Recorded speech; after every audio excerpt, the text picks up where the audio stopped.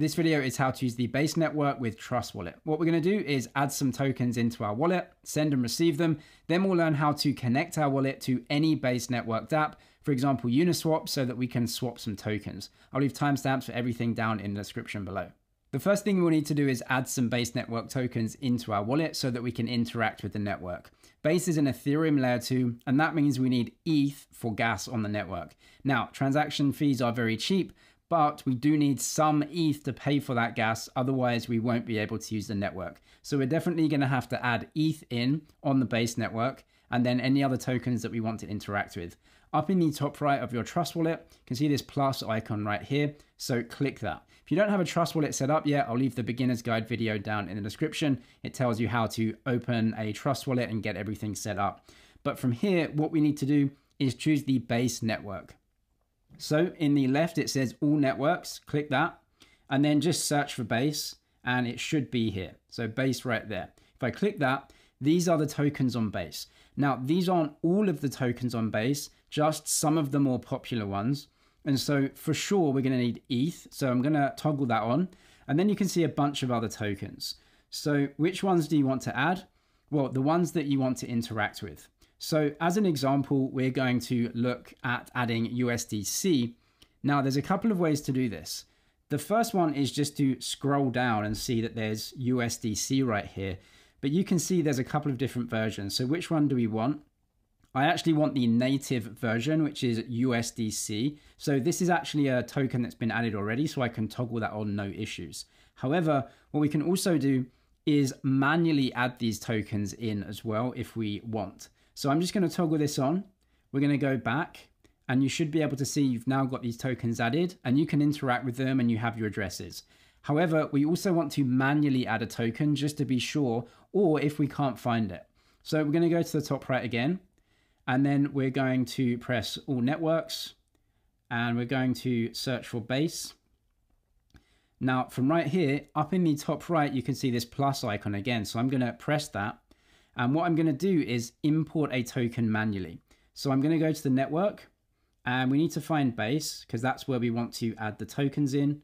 So that's right here. Then the contract address is important. So what I'm going to do is go to a token registry like CoinGecko.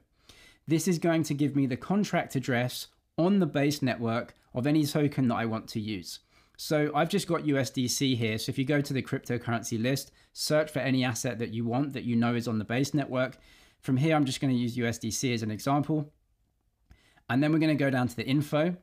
And for right here on the right-hand side, you can see the 3 dots. I'm going to search for the contract address on the base network, which is this one right here. So I'm going to copy that. Then I'm going to go back into my Trust Wallet, and I'm going to paste in that contract address right here. And it should search for me.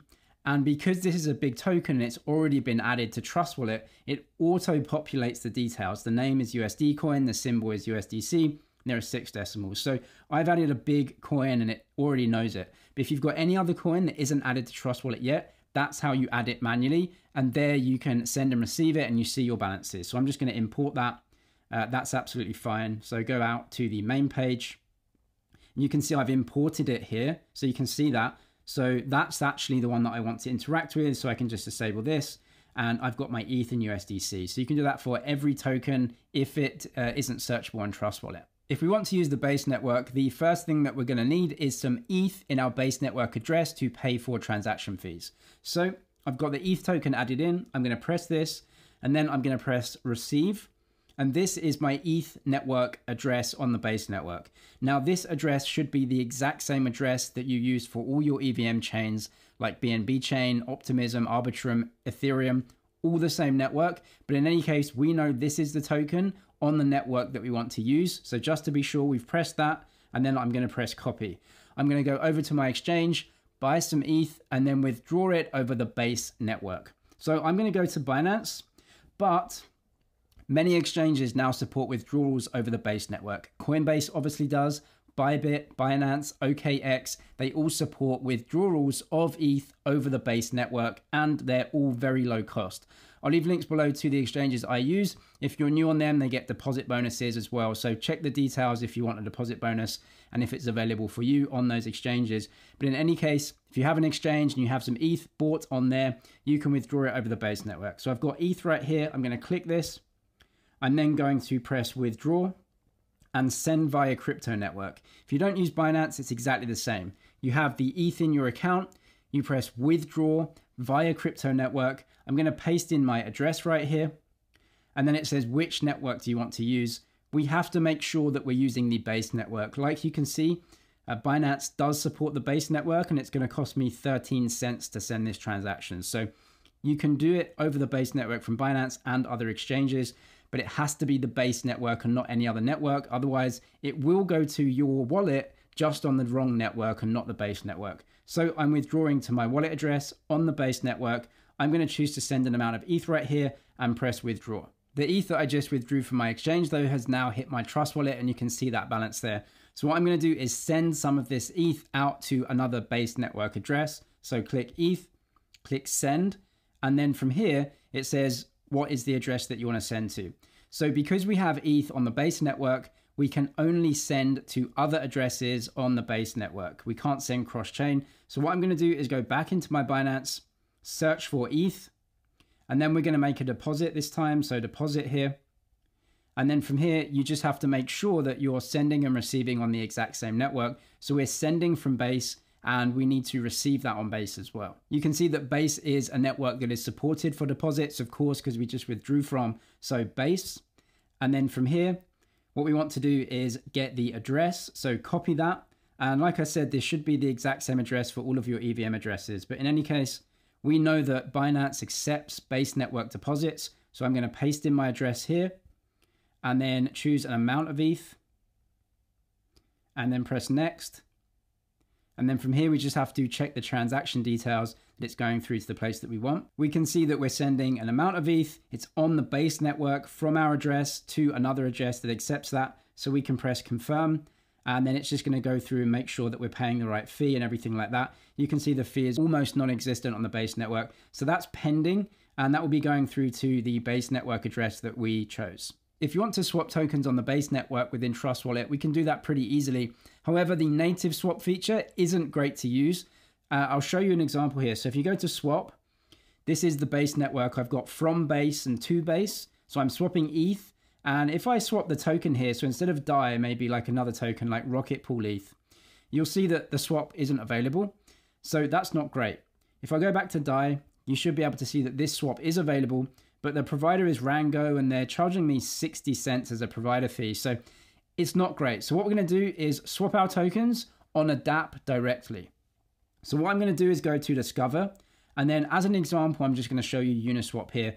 But you can use this to connect to any dApp on the base network. So if you want to use 1inch Exchange, which is an exchange aggregator, which gets you the best prices, or you want to use Aerodrome Finance, which is a native DEX on base, or anything else like a lending protocol or some sort of social protocol, just connect to it via this.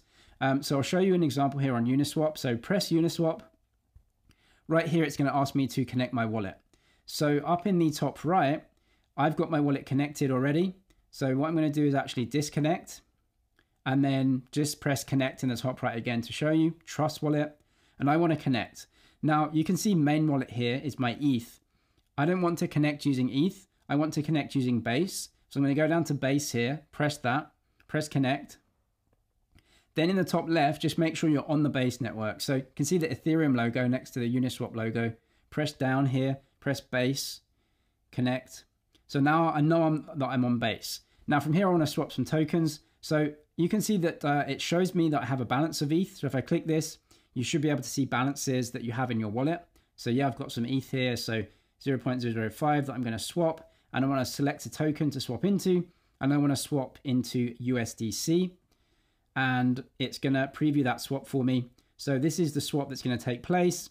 Seems like the fees are a lot cheaper right here. So that's great. So I'm going to swap, confirm swap. And that goes through directly within the browser.